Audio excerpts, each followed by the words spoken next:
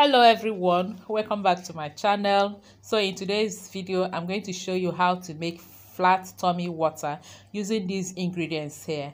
I have here a tablespoon of grated ginger, 1 small lemon, mint leaf, and 2 small cucumbers. I'm going to slice these ingredients and infuse them in the water overnight and then drink the next day.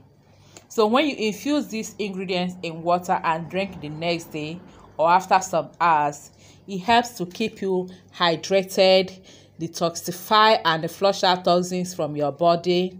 It keeps you full and help you lose some weight. So let's make it, and it's also very refreshing. So I'll start by adding the grated ginger into my jug. I'll be using this jug, and then cut in the mint leaf, slice the lemon and the cucumbers, and then top it with water. I'll make sure the water covers the ingredients. I'll cover and keep overnight and then drink the next day.